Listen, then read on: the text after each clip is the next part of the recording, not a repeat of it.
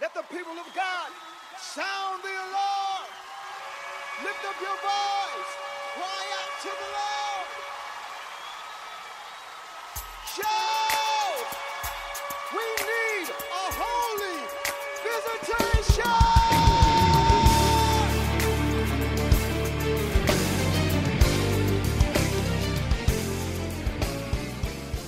Hello everyone, this is Big Lash, your big homie from the Village End Times Ministry. That's right. The channel is The Village 70 on YouTube. The email, thevillage7970@yahoo.com. That's me.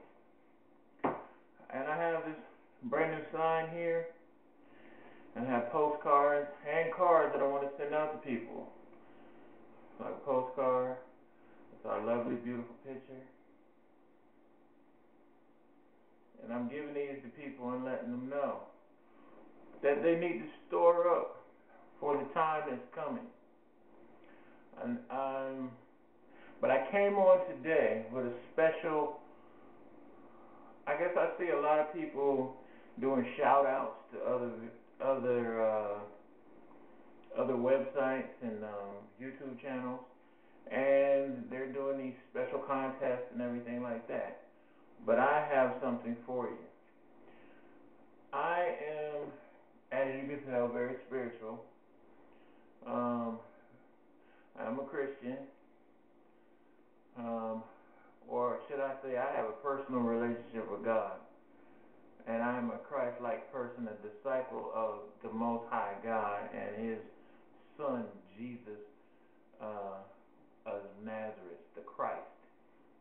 That is what I am. And so I follow His heart. And I disciple based on Him and His book, the Bible. The real Bible, the Jesus Bible, the King James Bible. Alright? There's other translations, I don't get into all of that or whatever. I go by the one that I grew up with.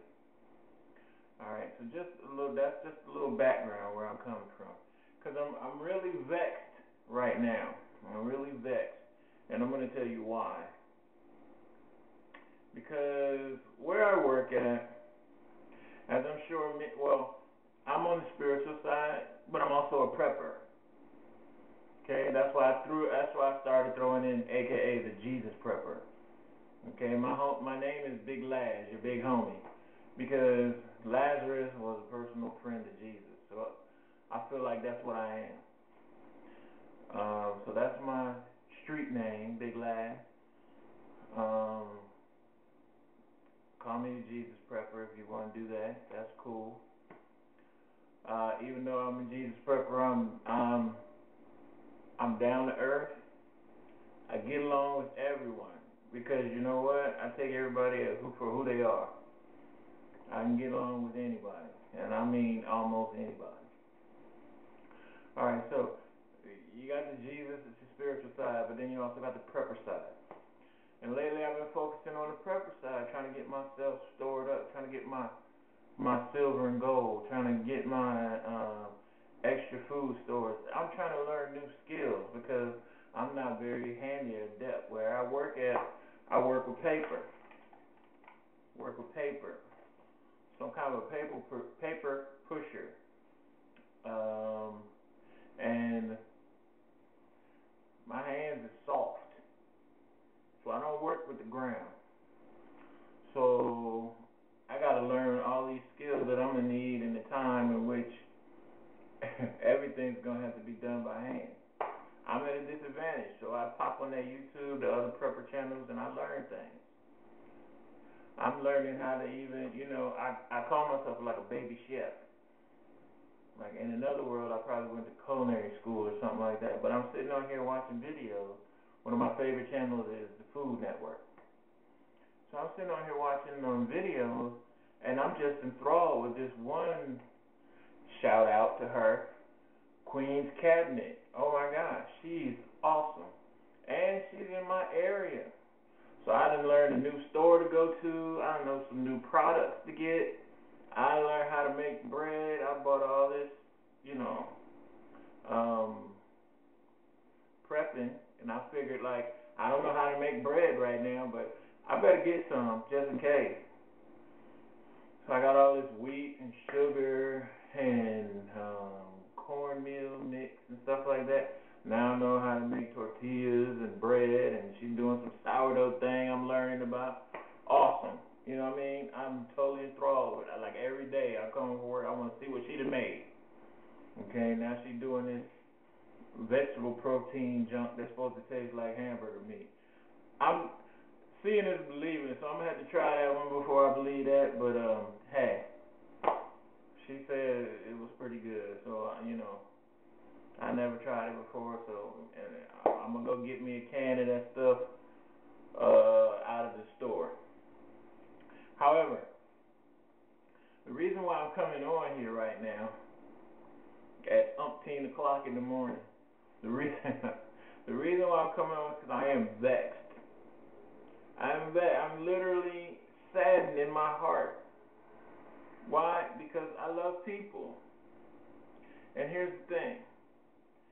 Many people are still asleep and they're being fooled and they're being deceived every single day. And when I talk to people being awake, as I talk to people and know that they are not awake, and to hear some of the crazy stuff they say, those daggone Democrats, those daggone Republicans, blah, blah, blah, blah, blah, talking about stuff they have no idea what they're talking about. Just drinking the Kool-Aid. Just drinking the Kool-Aid. It like, I want to tell them so bad. But I have learned, opening my mouth to tell them too soon or too much at a time turns them away and makes them think that I am crazy or some kind of conspiracy theorist or nut job or something like that. And I am far from a nut job. Okay? I'm very funny and I like to act a little bit crazy, but far from a nut job. Okay? Now, this is where the vexing comes. When I do, you know, catch somebody one-on-one and I want to talk to them or whatever, and I'm talking about people like I feel in my spirit, like Christian. I feel this person. They're a nice person, you know. Hey, they're not a butt.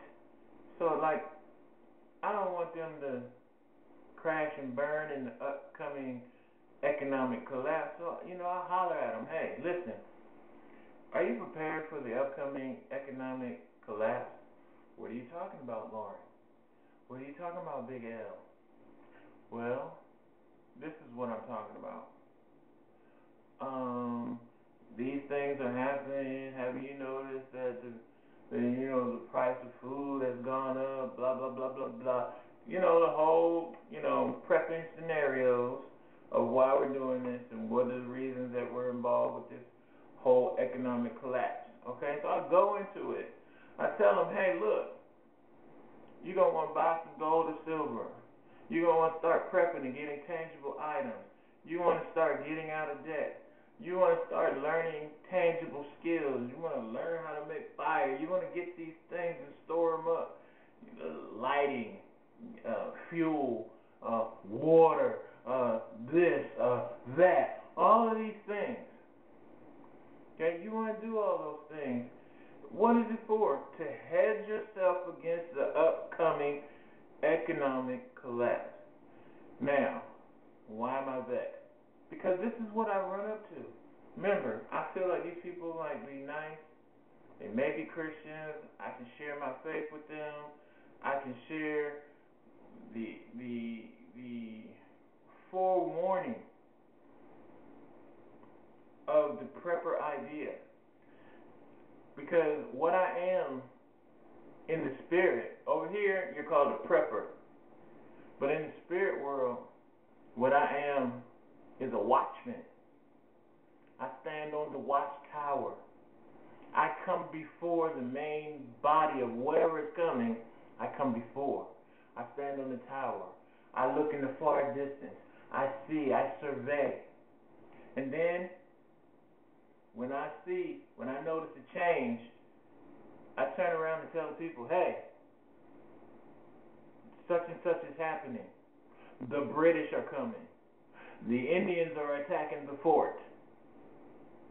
I'm Jeremiah. Hey, I'm warning. So I come as a warning to people. But more and more and more in this crazy world that we live in, nobody actually trusts in God. They only trust in what they believe. Now, they read this somewhere. Well, I did this today. I talked to somebody and they said, well, God is going to keep me. And, He said that He would always provide for me. Yes, God said He would always provide with you. He said He would never leave or forsake you. He said He would give you abundance. But what I want to get across to people is God is tangible. God is a doer. God said, don't just be a hearer of the word. Also be a doer. So if you're sitting back and you're waiting for God to throw down the hedge of protection around you, He will do that. But you also have to do your part. I'm all about faith. So I'm glad you have that kind of faith. But faith is an action word. Faith is belief based on fact. Okay? These things happen to me every day for the last 12 days. So I have faith that they work. I am sitting in a chair. I have faith that this chair will hold my weight up. So when I walk to a chair, based on the last 50 times that I walked up to the chair, I have faith that that chair will hold my weight. Now, if you walked up to it and cut the legs off the chair between that much left of wood, and I sit down and I bust my butt, my faith might wane. But based on the last 50 times, I might have faith that was only an aberration. Because 19,000 times I sat in a chair, it held up. But this one time it fell. So I have faith that was just an aberration.